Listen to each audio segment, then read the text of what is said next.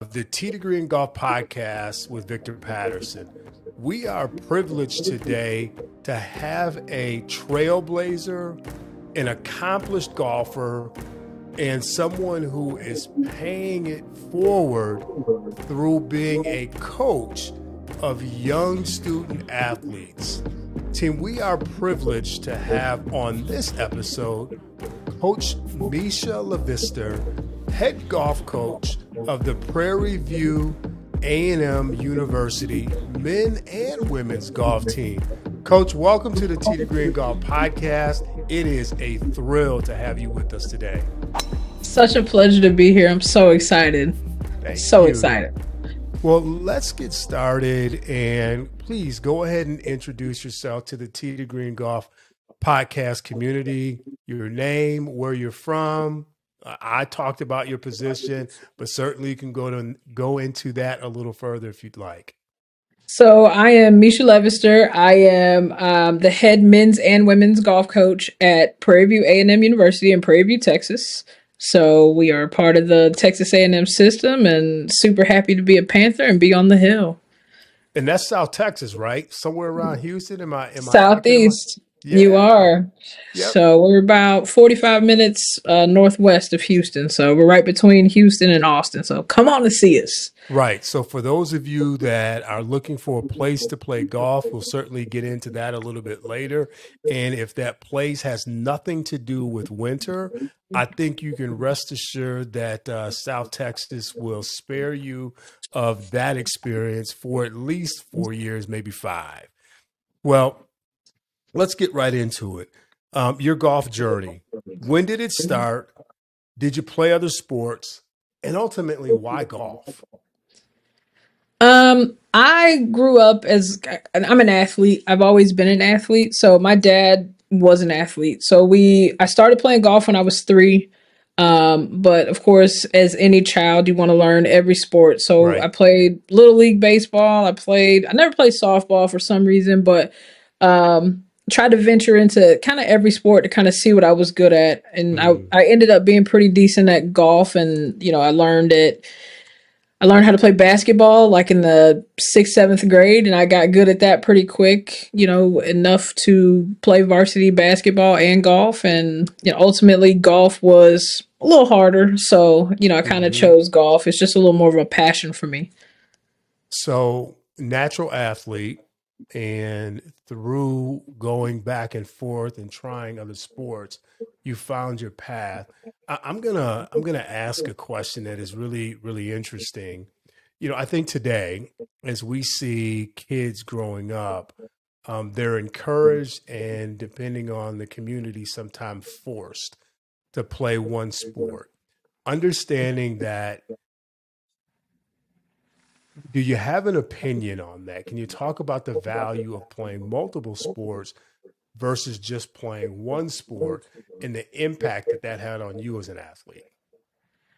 My parents allowed me to play kind of whatever I wanted to play. Of course, my dad, and my mom, they wanted us to be outside. We were outside kids, and they made sure that we did all that stuff. So we had bats and balls and those kind of things available to us. And, it's kind of whatever we took to. Like my little brother, he played some soccer, and my little sister, she played a little bit of everything. She ended up swimming in high school. I ain't got nothing for that.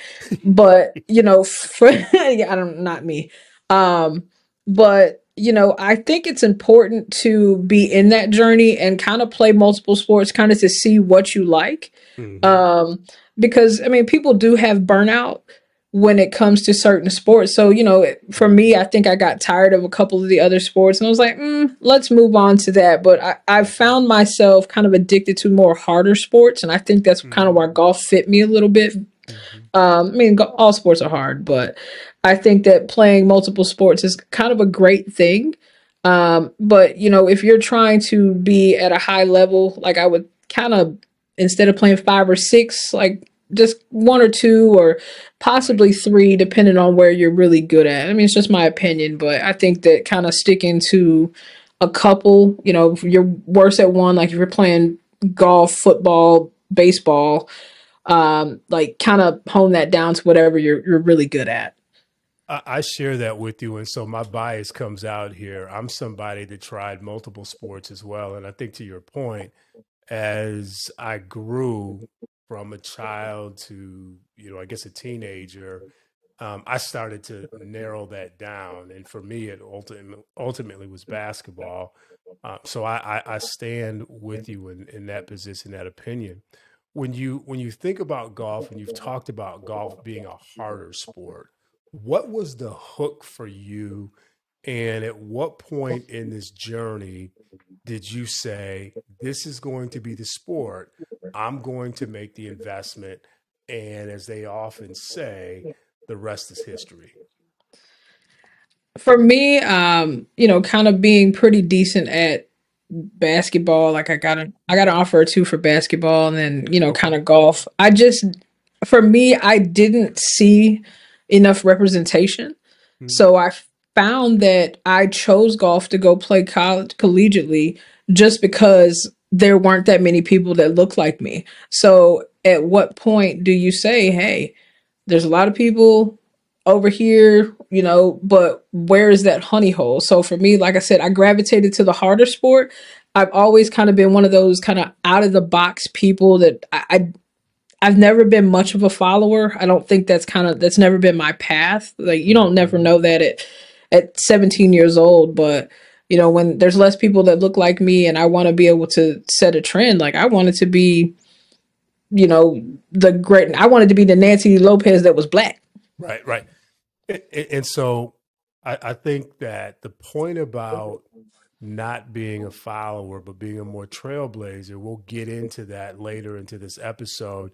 And for the Tee to Green Golf podcast community, my hope is that you kind of listen to this episode maybe more intently than you've listened to some that have been released, because this is truly a really, really good story.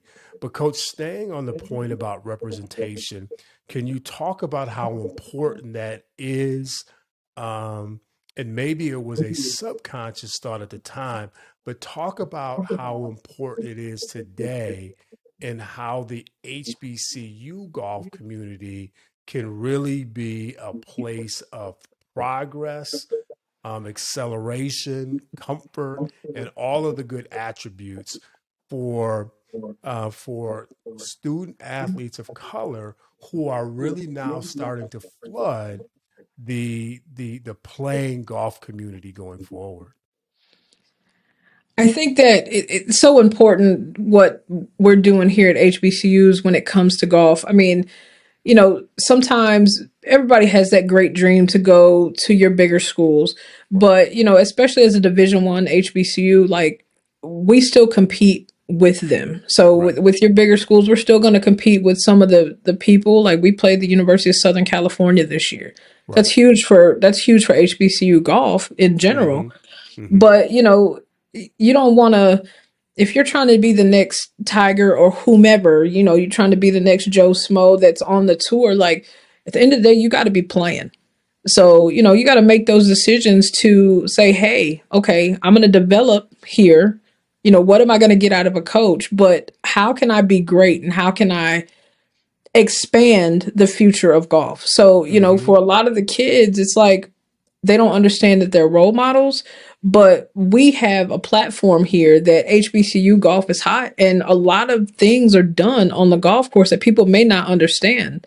You Hmm. know, you're making connections, and these lifelong connections could really get you the bag, and that's those are the things that people have to look at. And HBCU, being at an HBCU, not only do you get the culture and you get to have that experience, it's a wonderful experience, Yep. but you also get to play high level golf. Yep. So, I think it's super important to kind of take a look at it and don't be just so enamored with other things, because you can get a great coach, you can get a great education, and you can have a great experience in HBCU. Love that answer. And I would also offer to our Tee to Green Golf community, for the children of color, it gives a sense of self. And if only for 4.5, 5 years, you can immerse yourself in a community that is authentically you, that believes in you, that gives you the level of confidence to compete athletically, get a quality education before going out into a very active, aggressive, and sometimes dismissive world, then it is absolutely worth the investment. And as someone who attended Norfolk State, after going to a PWI my freshman year on a basketball scholarship, I've openly talked about the value that Norfolk State played in my life and my commitment to Norfolk State for the rest of my life. So I love the answer. And I hope that for those that are listening, you can piece together what Coach said along with us, with what I shared, and help your student athlete in that process if they're struggling in a community that is not representative of them going forward. Coach, one of the things that I alluded to earlier is that you have an amazing history. And so let me say this. For those of you that find yourself intrigued by Coach Misha, Google her name. There is a site that will really take you through her journey beyond what we'll talk about today. And it is truly about not being a follower. It is being a trailblazer in a number of ways. As a player, help us understand the approach that you took not only to succeed in the state of Florida, but to succeed in parts of the Atlantic seaboard and up and down the coast. Talk to us about that journey for adults and the children that may be listening to this episode. Oh, for sure. So for me, I didn't have it the easiest. So a lot of the stuff that I had to learn was kind of on my own or with, kind of my father's help. And, I passed him in the game of golf when I was 16. Nice. So, he learned what he learned as a male that started in his late 20s, early 30s. But, as I progressed and I started beating him, there was things that he just couldn't teach me anymore. And, I don't come from money. My parents didn't have all the money and those kind of things. But, it was more about how do you get it done? So for me, that's kind of always been my approach. How do you get this done? So, I kind of take a more psychological approach than some people may, but it's about how am I going to progress? So I'm not going to lie. When I started playing golf, like I was a ball striker. I hit it a long way. I hit it probably 280 on average. Okay. I could hit 3-wood longer than most people's driver. And so for me, it was like, okay, well, yeah, I'm good at this. And this is what everybody sees. And yeah, I can shoot even par and stuff like that. I can do those things. Right. But at what point do I have to learn how to score? Absolutely. I have to, my bad day has to be better because these other girls are whooping my tail. Mm-hmm. So, when I got out there, I had to figure that out. And that's by learning. That's by being a sponge. And that's by, I had to take my leader qualities and the leading that I had been doing, and I had to become a follower. And I think it's important for people, especially young people, to know your lane.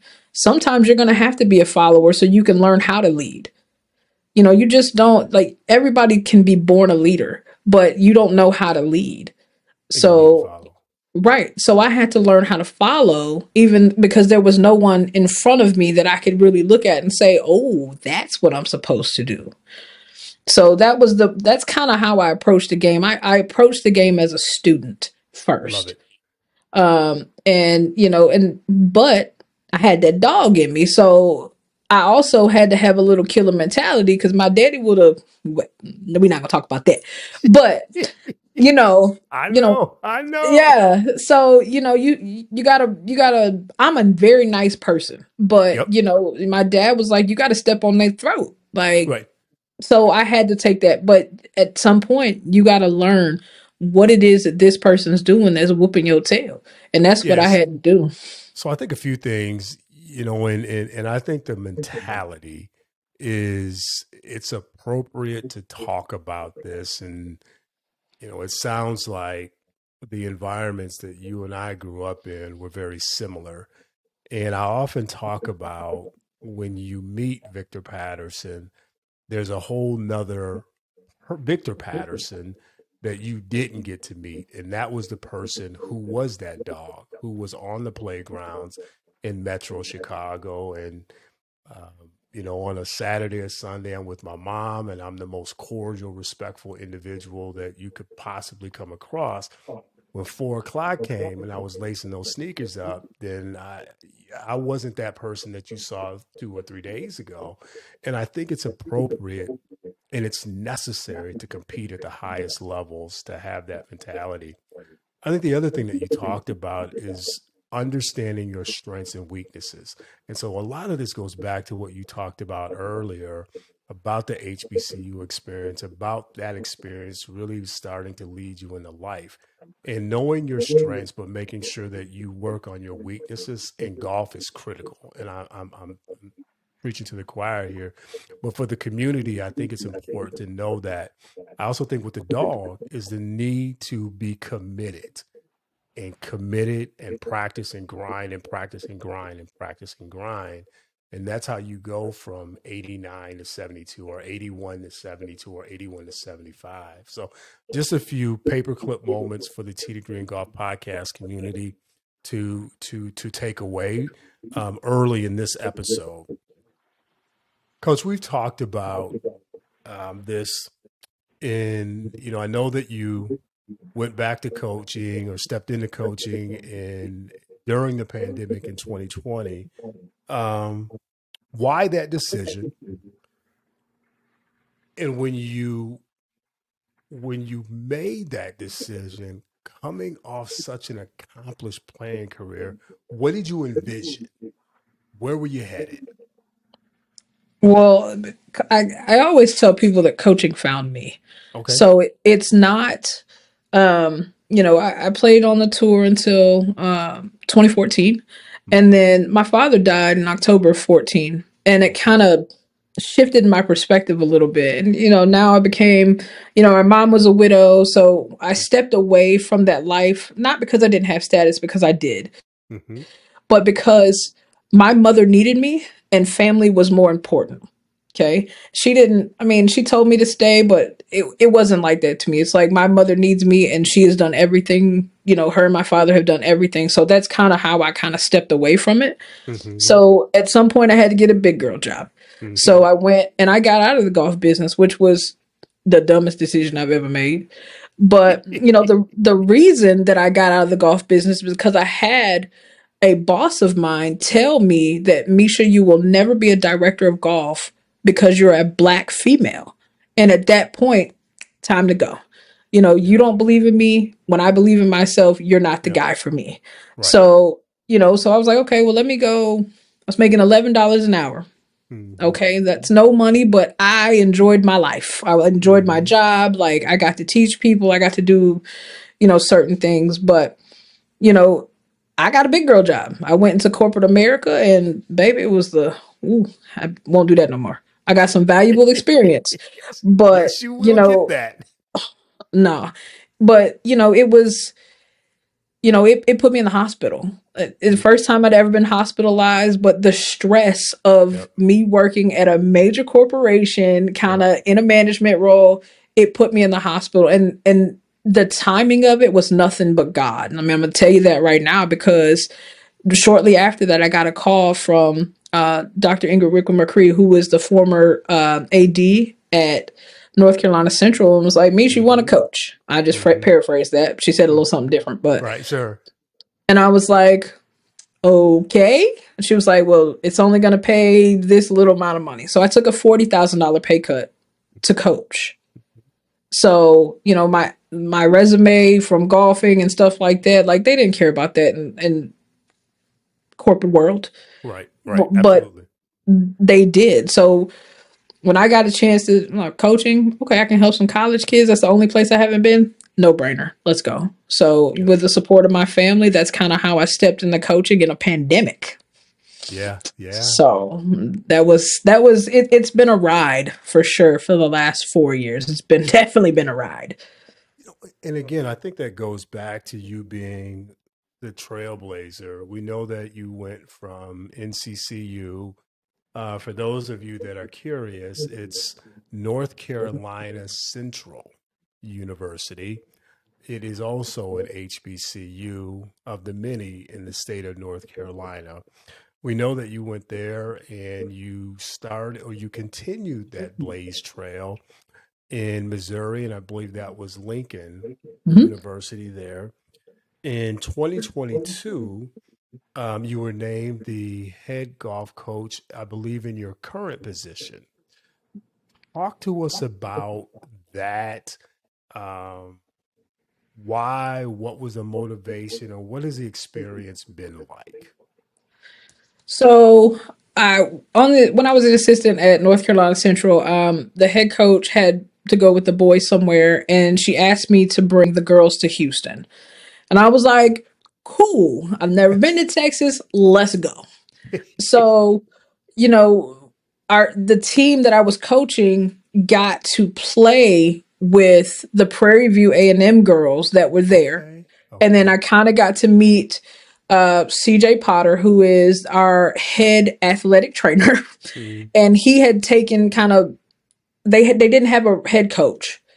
So he had kind of taken the reins, and, he was doing what he had to do and kind of learning the ropes. And, I was like, oh, okay. So when I met the girls, saw Texas, I was like, I don't think I will mind Texas a little bit. Yeah. And so, I had another offer. Lincoln had say, hey, we want you. And I told him, I was like, kind of like Texas, Division I, kind of want to stay there. I'm going to apply for this job. So I applied for the job. I did not get the job. Okay. So they gave it to another coach who will remain nameless. Correct. And I love him to death. But, he decided after a couple months that this wasn't the place for him. And then I got a phone call. So, I was enjoying my little time at Lincoln. I'm not going to lie. Dr. Wilson, he was great. Jefferson City, Missouri was great. Lincoln University, great. Yeah. But Prairie View called and I entertained it. And I was like, this might be for me. So that's kind of how my journey to Prairie View kind of came in. And, it's been a great ride. Like, it's been to kind of come in and change the culture and move the needle forward. It's been amazing. Talk a little bit about that, where you're at, where the program was, where the program is, and where you see the program going. So the men's program was a winning program. Okay. Under Kevin Jennings. So, great coach, great guy, but he had upward mobility. So he went to another school doing great things. And I don't know what happened before I got here, but, they didn't have an official head coach. They had some interims. Miss Pete was doing her thing, kind of running the program. Cool. So when I finally came in, there had to be a culture shift. The kids kind of craved a little structure, and I didn't know what I was doing, but that's okay. I had done a little coaching, and I had seen how Dr. Green did the things at North Carolina Central. So I kind of implemented some of the things that she did. I kind of implemented some of the things from the other coaches that I had talked to, and kind of gave them that structure. So, the men's team finished last in SWAC or something like that. The girls' team finished probably close to last or somewhere like that the year I wasn't here. And then, it was time to work. So, kind of fresh face, fresh mentality, kind of gave them a renewed vibe. The girls ended up winning. The girls' team ended up winning 2 tournaments in the 22-23 school year, which was amazing. Yes. The guys, they did a little something, but, no wins, but that's okay. But for me, it was about kind of cementing, hey, I'm here. I'm not leaving you. And so when I came in, it was all about the love. They wanted to be loved, and I love them. I love all these kids. Anybody that comes to this program, I love them. I don't have any kids, so they are my kids. Right. So that's kind of, but we're going to continue to grow at Prairie View. We're always going to continue to grow. We're going to continue to get better. Because I don't just want to compete for SWAC championships at the end of the day. I want to compete for a national championship. I'm too competitive not to. Love it. And listen, certainly your playing history would suggest that. When you think about your coaching philosophy, can you talk to us about that? And also, when you think about recruitment, what does the profile look like of a Prairie View A&M student athlete golfer? Kind of what I look for, I always look for a student first because I wholeheartedly believe that a great student in the classroom will be a great student on the golf course. Love it. And that's part of being that sponge. Like I said, I had to learn everything by just trying to be a sponge. So, it's about being coachable, and it's about kind of knowing, hey, I want to get better. I have these aspirations, but I try to find a lot of diamonds in the rough because I think they deserve a chance. So, Prairie View is a great school, great campus. So you come to campus, you'll understand it. But Sure. that's kind of what I look for first. I look for kids that are going to be able to be held accountable because at the end of the day, everybody messes up. Love it. I messed up. So Right. I'm not going to fault you for it, but don't do anything that is detrimental to the rest of your life. Correct. Because it's not about just what you do now. Like, you have to think about all those things. So it's about kind of teaching kids that are ready to become adults and having that maturation process. Those are the kind of kids that I want. The ones that are kind of ready to, they got to have a little dog in them. Like I said, they got to have a little bit in them, or they have to have they might not see it, but I see it. And it's time to let come on, let's yank the chain a little bit. Come on. Yeah. So those are the things that I try to do. And, I want to get that person that wants to have a great college experience. If you're just here just to play golf, then this ain't the school for you. Sure. And listen, from coast to coast, from east to west, and then from north to south, got a little bit of insight into what Coach looks for in a student athlete, and student first, and then athlete second. So hopefully, just a little bit, we've intrigued those in the Tee to Green Golf Podcast community that are looking for a place to feel welcomed, to be represented, to have a tremendous student experience, to grow, and to ultimately play Division I competitive golf against some of the schools that you might see televised at different points in time during the academic year. Coach, we are you're approaching 2 years, and I hit a little bit on this, but knowing where the program is right now, where do you see it going? And some of that, I think, is some of the question is baked in as you continue working with your AD. Are there areas and level of competition that the program has to nudge up just a level? What does the future look like? I think the future is bright. I mean, we've gotten to kind of go to some pretty cool places over the last year, and it's more about trying to garner relationships and to give them a better experience. So, we got to go play at University of California, San Diego. So my boys team got to go play Torrey Pines. Yeah, and then the girls got to go play Grand Reserve, where they played the PGA Tour event. So that's still back to that student athlete experience. Sure. So I think that as the experiences get better, they're going to continue to be better kids that come in. And I think that that's important, because you want to have those experiences. All these really huge schools, they're going to these cool places. So why not Prairie View? Right. Why, so maybe I shrunk the schedule a little bit. So you're not playing 8 tournaments in the spring, but you're playing 4 or 5 really quality golf courses, and you're getting that competition.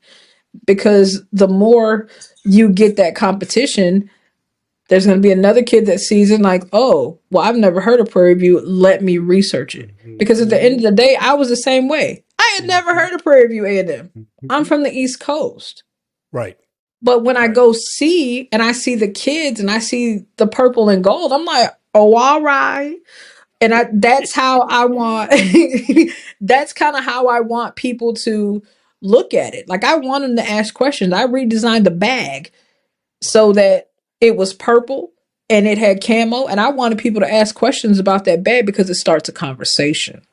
Yeah, and so I love everything that we've talked about. And listen, for those of you that are in the East Coast, the Midwest, and I'm a Chicagoan, and not really trying to paint a broad brush, but I know that in the Midwest, Prairie View A&M is going to come into the conversation far less than it is in the state of Texas, and even for those out west.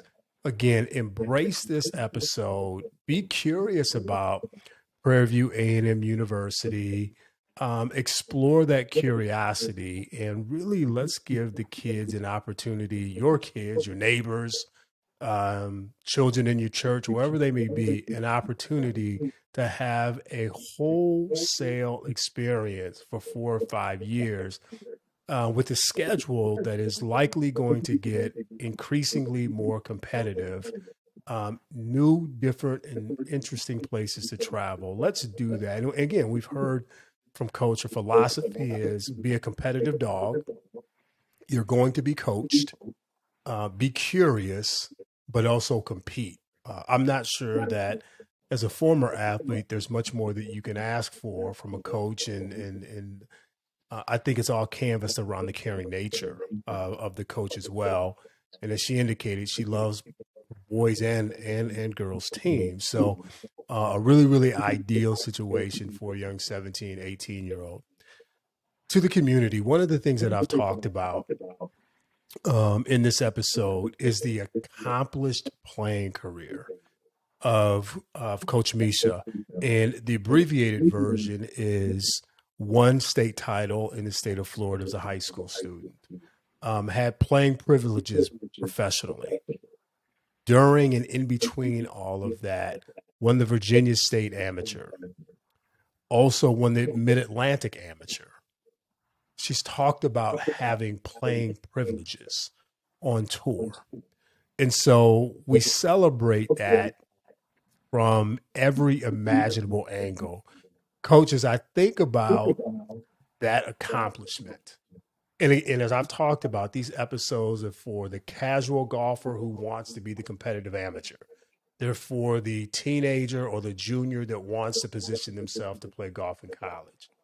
When I think about what you likely went through to achieve what you've achieved, are there 2 or 3 nuggets that you say to the Tee to Green Golf podcast community to elevate your game?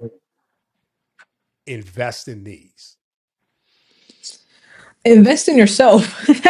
That's the big one. You always have to invest in yourself. You know, the biggest one for me is have fun. I know that the journey to be a great golfer can be very tedious and it can get mundane. So, that's kind of how, I approach it a little bit differently than some other coaches will, where, practice is fun for us. Nice.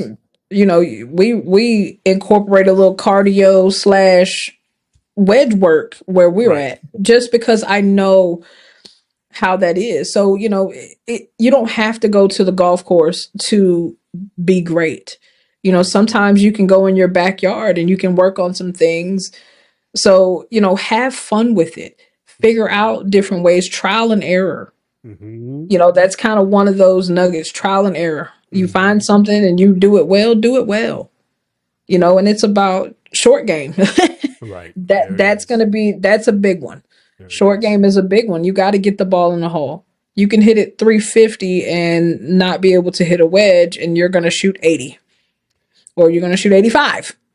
So it doesn't matter how far you hit it. Like, distance helps. Not gonna lie. Don't say I didn't say that. Right. Distance definitely helps. Right. But at the same time, like, being a great golfer, there's no picture on a scorecard. So if you hit it, you dink it down there 240 and you hit it to 20 feet and your 2-putt, it's still a par. Absolutely. Or if you drove the green in 3-putt, it's the same number. Right. Right. So, and that's kind of why I don't shy away from playing with the kids. They hit it 70 yards past me, but don't worry about it. I'll get you where it counts. Correct. So those are kind of the little nuggets. So you want to work on your short game. You want to have some fun and invest in yourself. Go get a lesson. Like, go find a buddy that's better than you and get beat. What what better if you're really a competitive golfer, you want to have that competitive edge, go get beat, because you're going to find a way not to get beat. I love that piece. And I think when we hear the invest in yourself, I think it directly sends us to a certified teacher or PGA pro. But I think you just added a bit of a tweak to that and said, consider playing with someone who's better than you, and see, I love that, and see if you could take it. And really, that's, again, for a number of people, that's something that can resonate. If you think about playing basketball, which you did growing up, you couldn't go to an NBA pro or Division I college coach and say, instruct me. You found yourself on the playground with somebody that was probably 2 or 3 years older than you, and that, one way or another, propelled you to get better. So conceptually, I love that idea. And then if a certified teacher is part of the plan, then invest in that. But I love that, and it's a key takeaway.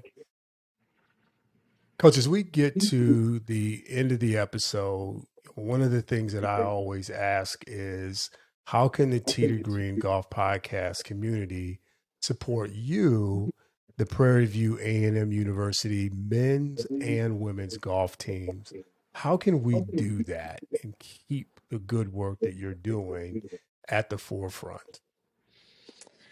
I mean, honestly, everything comes down to a couple coins, but for me, I think it's more about follow us on social media, like reach out. If you have a business or something, like give these kids an NIL deal or something like that. Help them become better adults, or help them ease into that adulthood, or have them help you or something like that. We love community here and stuff like that. So, be a part of the community. Support the athletic department at Prairie View. Come see us play other sports other than golf. Those are big things for us that kind of drive a lot of those things. Come out and support if we're in your town, because that will drive the kids to play better and get those wins that are ultimately going to bring everything else. So it's really the small, low level things that will help us in the long run. Get your tax write-off though. I ain't afraid to get some ducats from you, but it's a tax write-off, but worth the investment. It is. And for me, that's the big thing. So, trying to make this experience so much better. And I think that some of the partners that we have partnered with are helping to aid in that. But anybody can help aid in that. Come, just ask, like, just send an email, say, hey, how can we help you? It may be just you sending us some training aids, or it could be you just come volunteer somewhere. Just come be with us. If you're high profile people, just say hi. It can be just as organic as that. It can be monetary, it can be organic. Like, the big one is just follow us, follow these kids, let them know that you care and that you support them. And that's the big thing. Right. Don't ridicule them. Just, hey, be a mentor for them. I think that's huge for college golf and for the program in itself, is just to kind of put us up there. So don't try to tear us down. Well, you've heard it.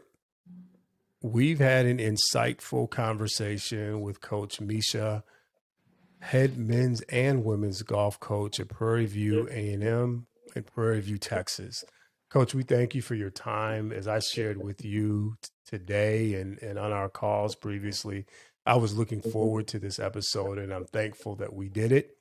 To the Tee to Green Golf podcast community, there has been a call to support, as is the case with previous episodes. We thank you for downloading and listening to this episode. You are encouraged to follow Prairie View A&M University Golf Program. You can go into Instagram and type Prairie View A&M and it will come up. We ask that you support the program and the university. We also appreciate the download. And as we always say, hit it straight from Tee to Green. We are out.